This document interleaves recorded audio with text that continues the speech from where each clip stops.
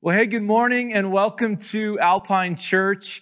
My name is Chris. I'm one of the teachers here, and I am excited to be with you today as we are finalizing our series in the book of Galatians. Now, if you've been with us all 6 weeks, I want to say congratulations. You've made it through the book of Galatians with us. And I hope that you have been really encouraged and spurred on as we have been digging into God's word. You know, there's just something about going through an entire book of the Bible and pulling out what God is trying to say to us through that book. And so I hope that you have been spurred on. You've been challenged. You know, we believe here at Alpine that the Bible is living. It's active, it penetrates our hearts and our minds, it transforms our lives. And so I hope that is what has been happening with you through the book of Galatians. I also hope that this has spurred on additional conversations. You know, we believe here at church that it's not just about a 30-minute message online or at the church campus, but really it's about empowering conversations that you would continue to allow God's word to transform you. Maybe you've had some additional conversations about the book of Galatians with maybe a small group or in a mentoring relationship, maybe with your spouse and with your kids. We just hope that you have utilized the resources that we have available to you here at Alpine Church and at Pursue God. And so today, as we conclude our series in chapter 6 of Galatians, we really want to give you kind of a recap of what's happened up to this point. You may know that the book of Galatians was written by the Apostle Paul to a church that he started on his very first missionary journey. You know, Paul had his life radically transformed as he met Jesus one day on the road to Damascus. Paul was a legalistic Jew. He was one who followed the law to a T. And we see that God transformed his life and gave him a new message to speak, which was a way to be in relationship with the living God was only through Jesus Christ. And so as Paul was out spreading this gospel message to other regions, word got back that there was this Jewish group, these Judaizers that were infiltrating this Galatian church with a bad theological message. What they were doing is they were telling these new Gentile believers that in order to be made right with God, not only did they need to have a relationship with Jesus, but they also had to do other things, right? These Judaizers were saying that they had to be circumcised, that they had to follow the laws of Moses. They were saying that there had to be other things involved in their relationship with God. So what we see is their message was salvation equals Jesus plus something, Jesus plus works. And so what we see is Paul writes this book of Galatians to remind them that this was not the right message, that the message that he initially gave them was a message from God. And that message was this, that salvation is through Jesus and nothing else.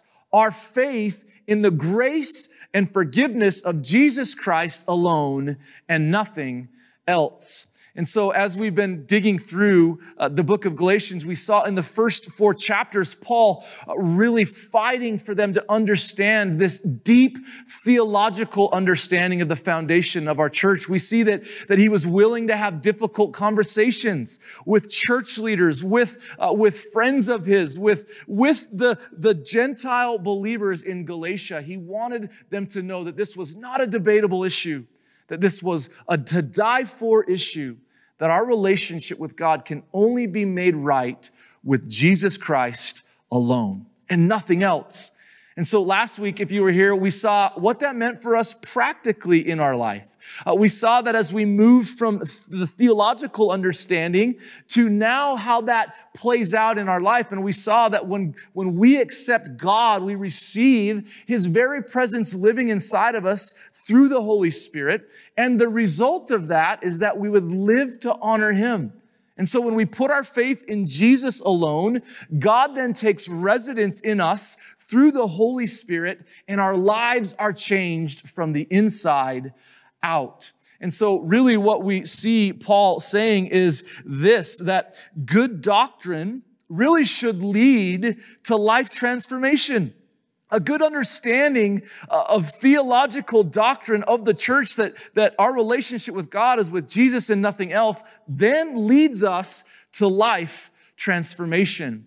And so what we're going to do today is we're going to close in the 6th chapter of Galatians, and we're really going to see Paul show us how this life transformation should take place, really in 3 practical areas of our life. And so if you're taking notes with us or if you're following along, we're going to start with this point today. Really, the first area of transformation is this.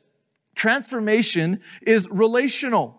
And so true believers, true people who have had their life changed by the grace of God through Jesus Christ alone, should then gently and humbly help people when they fall into sin. You see, it's almost as if Paul is shifting from this general message to the Galatian church, a very kind of general one that's maybe a personal one, and he's moving into it being a corporate one, more so in the church. And so what he's doing is he's showing them that this life change should be relational. And the way that he does this is he brings us back to something that we learned about in the very first week of Galatians, right? It was this central theme, or this theme of the sweet spot of grace. And so what Paul was saying is that when it comes to a new understanding, when someone falls into, a specific area of sin, there was really 2 kinds of things that could happen. One is they could be kind of judged or misjudged, or could be led to this understanding that their relationship with God or their faith was based on works. And so here you had these Judaizers saying that if you didn't fall into this category, if you didn't work for it, if you didn't have circumcision, or you weren't following the law, or if you were falling short of God's standard, maybe if you were living in sin, they were pointing fingers. And so there was this legalistic way of living. But then there was this, maybe this other extreme. Right? And this other extreme is saying, well, then, if I don't have to follow the law, or I don't have to obey the 10 commandments, if it's all about the grace of God, then does that mean I just have the freedom to sin? Does that mean that I just have the ability to do whatever I want?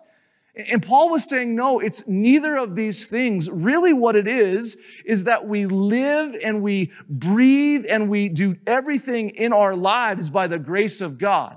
And the overflow of that then is changed lives. And so what Paul was saying is that when we engage someone in relationship, we don't come at them based on legalism or works, telling them how terrible they are if they're living in sin, that they're not worthy enough, that they're not good enough. Maybe you grew up in a religion that demanded that kind of worthiness. Paul was saying that is not at all what we're going to do. And then he says, and on the other side, we shouldn't have the freedom to live in sin. And if we see a brother or sister falling in sin, that we should confront that, but we should do it with the understanding of grace and love. Listen to what the Apostle Paul says in the very first verse of chapter 6. He says, "Dear brothers and sisters, if another believer is overcome by sin, you who are godly should," please listen, "gently and humbly help that person back onto the right path." And he says, then be careful not to fall into the same temptation yourself. And he says, instead, share each other's burdens, and in this way, obey the law of Christ. So when it comes to our community of faith, our community of relationships, how should we handle living for God? If we see someone who is falling short of the glory of God, or if they are going their own way and they are living in sin, Paul says that we shouldn't come at them in the legalistic extreme. Instead, what we should do is we should humbly love them. We should encourage them into repentance. We should encourage them to live in the grace of God. And he doesn't go on to say, well, listen, we don't want to rock the boat. And so if someone's over here living in sin, we're just going to go ahead and let them do that. We're just going to be loving and caring, and we're not really going to say anything. And maybe I'm just a little bit uncomfortable. I have my own sin in my life. How am I supposed to go and confront someone else? Well, Paul says that we have a responsibility to come together as Christ followers, as one family of God, and we need to lovingly and humbly and gently correct one another. And you see, I think oftentimes what happens in life is we have these two extremes. We have these people, even in church, that say, if you're falling short of God's standard, if you're not measuring up, then you've failed. You're a failure. You're not worthy enough. God's not going to love you. Well, that is not the truth whatsoever. And on the other side of that, this doesn't mean that, hey, do whatever you want. It's this license to sin is to live freely. No, what Paul was saying is that we live every day in the sweet spot of grace. And we begin to see that as we depend and rely on the grace of God, that it changes every part of us. It changes our relationships. It changes, how we interact with one another. You might be like me and you're thinking, well, there are people in my life that have sinned against me. And I have a lot of emotions when they've done that. Or maybe there's someone in your life that you care about and you love so much, but they're living in sin. And so there's all of these emotions that are tied with it. Listen, I think for me, when my kids sin, or when my kids sin against me, there's just this variety of emotions that I might have, right? I might be angry if they've sinned against me, and my natural response to them is to be angry and to be upset. There might have been things that have happened, or there have been things that have happened in the life of my children that have really hurt me, that I've seen that they've lived in sin, and the consequences of those sins have made me cry. And there are just some of those times where I've just had to laugh hysterically for the amount of disrespect and how crazy our kids can be at sometimes. But here's what I want you to understand. In the midst of those emotions, I still love them. I love them with everything I have. And so I'm able to move past the emotional response. I'm able to move past the response to sin, the anger, the hurt, or whatever it is to sin. And I'm able to move past that, and I'm able to gently, lovingly, and humbly restore them and remind them of the grace of God. And you see, we need to understand that in the midst of these things, we too are sinners. I have to ask my children all of the time for humility and for grace on how I've fallen short in fathering them or in parenting them.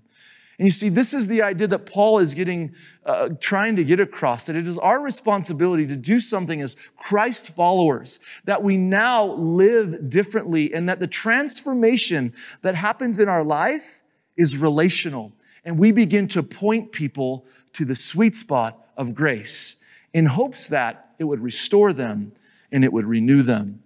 And so we have this idea that Paul is communicating that he wants this life transformation to be relational. But I also think that it leads to, specifically in Galatians chapter 6, we see another type of transformation that he's talking about. And it's this: that transformation is financial. True believers, true followers of Jesus Christ, true people that have been changed by the grace of God, who have experienced the living God living inside of us, the Holy Spirit living inside of us, what happens is then we begin to seek out the needs of the local church, and we begin to give to the local church. We just got done with a series about a month or so ago on finances. That series was called Getting the Right Mindset with God and Money. If you wanted to check that out, you can go to pursuegod.org/money. But what we talked about in that series is the idea that everything that we have is God's. Our lives, the air that we breathe, our relationships, even our finances, they are all God's. And when I have the right perspective that everything that I have is His, I'm just a manager of it, there's this sense of freedom and liberation that comes in the provision of God, in our relationship with God. Now, you might be thinking, well, okay, wait, just a minute here. We've been going through the book of Galatians, and now we're throwing in a bait and switch, right? You've got me here at the campus. You've got me online, and now you're going to talk about money. You're going to talk about money again. You're going to talk about giving again. You're going to talk about what I should do with my money. Well, here's what I want you to see. We are studying the Word of God. And what the Word of God says specifically here is the Apostle Paul is talking about our finances. Listen to what he says in Galatians chapter 6, verse 6. He says, those who are taught the Word of God should provide for their teachers, sharing all good things with them.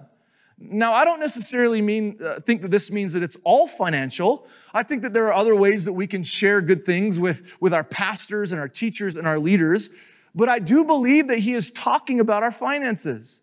And then he goes on to take it a step further in verse 10. He says, therefore, whenever we have the opportunity, we should do good to everyone, especially to those in the family of faith.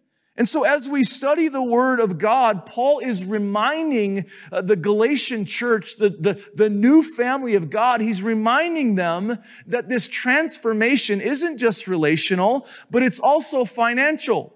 And you see, if you remember back in Galatians chapter 2, one of the things that Paul said in verse 10 was that there was a need in the church, in the early church of Jerusalem. And we go all the way back to Acts chapter 15, where the church was very poor and then they were in need. And Paul was reminding them, you Galatian believers who have been so richly blessed, it is our responsibility to give back to the church.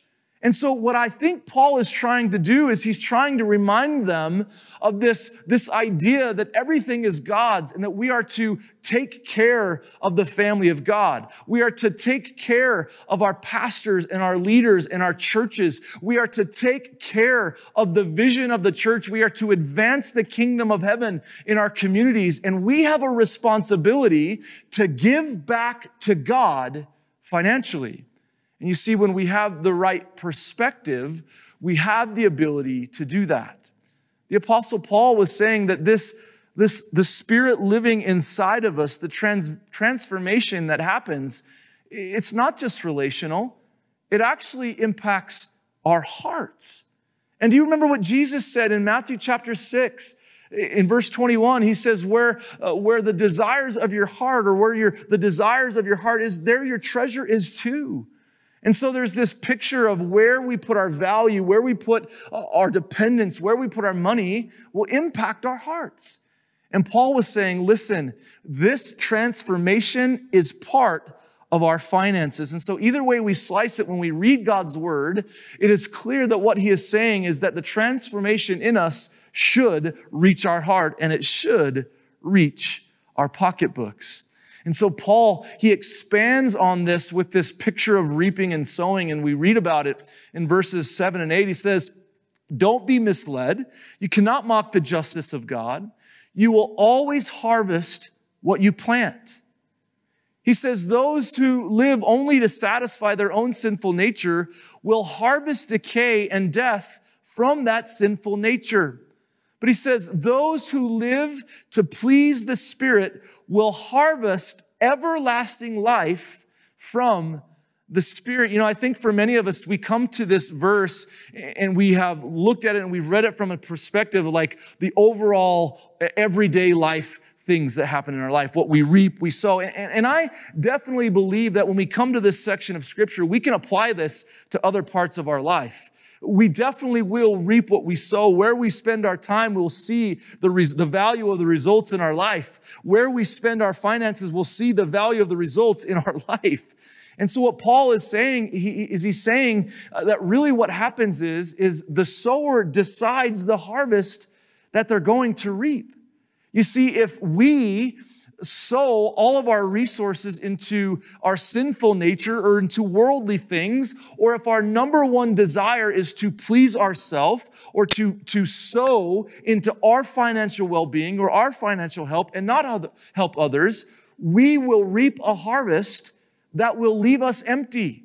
We will reap a harvest that might be enough now, but will eventually lead to death and decay. We will reap a harvest that will fade away.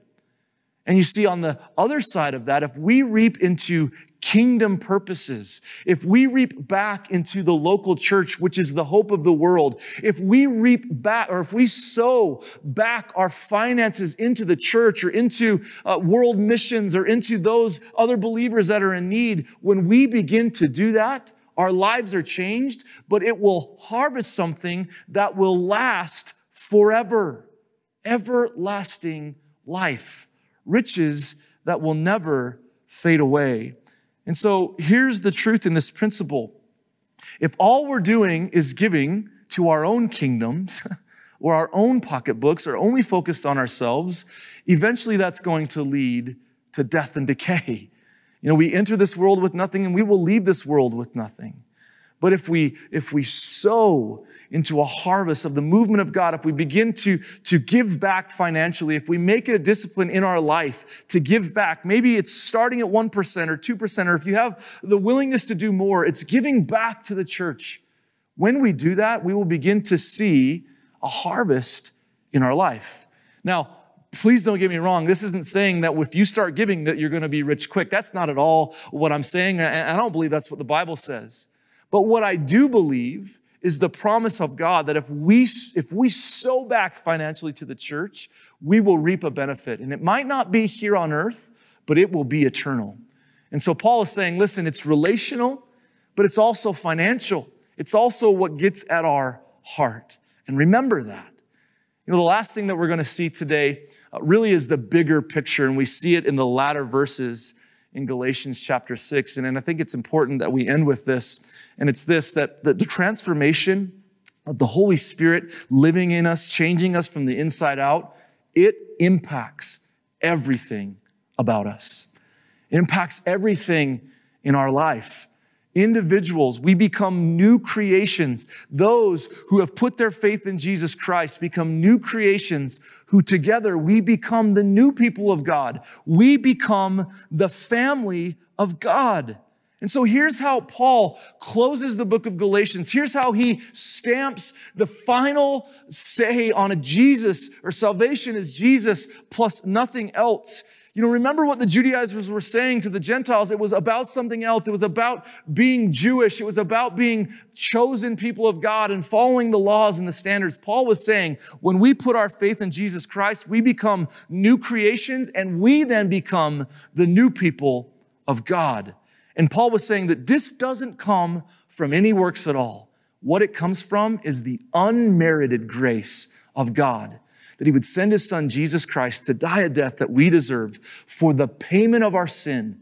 And all we have to do is freely receive that gift by our faith. And when we do, we are credited with righteousness, and we are made new by the Spirit of God. Galatians 6:15, it doesn't matter whether we've been circumcised or not. What counts, friend, is whether we have been transformed into a new creation. May God's peace and mercy be upon all who live by this principle. They are the new people of God. Paul goes on to say it a little bit differently to the Corinthians. I believe he was saying the same thing. He says, this means that anyone who belongs to Christ has become a brand new person. You see, the old is gone and the new life has begun. All of the things that we once wore, the shortcomings, the sins, those things that we were so easily entangled by, they have been forgiven and forgotten, and we become a new creation with the Spirit of God living inside of us, giving us the power to live to honor Him. You see, that's what Paul is saying. This is the way. This is the way. It's for Jew and it's for Gentile and it's for every single one of us. We become not Jew or Gentile. We become Christ follower. We become Christian because of what Jesus Christ did for us. Friend, that is the greatest gift that we could ever receive. We're not bound to the legal law of Moses. We're not bound to circumcision. We're not bound to our past sin. Nothing can hold us back from the family of God. All we have to do is put our faith in Jesus Christ plus nothing else. That is the message of the gospel. Paul, for the first 6 chapters of Galatians, he's fighting to help them remember the message of this grace. And I love how he ends the book of Galatians. And this is how I want us to end the series today. We read this in verses 12 through 14. He says, those who are trying to force you to be circumcised, they want to look good to others. They don't want to be persecuted for teaching that the cross of Christ alone can save. And even those who advocate circumcision or keeping the law of Moses or following the law, they don't keep the whole law themselves. It says they only want you to be circumcised so that they can boast and claim you as their disciples. But listen to what the Apostle Paul says. And if you are a Christian follower watching online or wherever you're at and what campus you are attending, listen to what the Apostle Paul says. He says this, "As for me," and may this be the same for me as a follower of Jesus Christ. May this be the same for you if you have put your faith in Jesus Christ. He says, "As for me, may I never boast about anything except the cross of our Lord Jesus Christ." Listen, because of that cross, my interest in this world has been crucified, and the world's interest in me has also died. Friend, do you know what he's saying there? He's saying that salvation is Jesus plus nothing. Jesus is all that matters. There is nothing in this world more valuable than a relationship with the living God through His Son, Jesus Christ. And there is nothing we can do to earn it. There is nothing we can do to deserve it. The only thing that we can do is to say, "Thank you, God. Thank you that you loved me so much that you left the confines of heaven. You came to this earth. You died on a cross. You put the weight of my sin upon your shoulders. And all I have to do is say, I believe. I repent. I lay down my sins. I make you the Lord of my life." And when you do that, the Bible says you are saved. You are welcome into the family of God. Friend, if you have never done that, we would love to share with you how. You can reach out to us online through the chat room or whatever campus you're attending. We'll have pastors and leaders up front. Christian, do not be so easily swayed by the customs of this world, by the legalistic demands of the Judaizers or any other faith that says you have to work for something. May you rest in the sweet spot of grace. And would you rest in the fact that we believe in Jesus Christ and nothing else? Father God, we thank you so much for your free gift of grace. God, words cannot even begin to express how grateful we are that you are a God who loves us, that even despite our own shortcomings and our attempts to go our own way, God, you pursued us, and you pursued us so that you could be in relationship with us, and you did that through your Son, Jesus Christ. Thank you, God, that we don't have to feel the weight of legalistic demands or rules or regulations. Instead, God, we can rest upon your grace, that you did it all. And so, Lord, may that change the way we live, may it change who we are, and when we always look to you for grace alone, through our faith alone. We love you, Jesus. In your name we pray. Amen.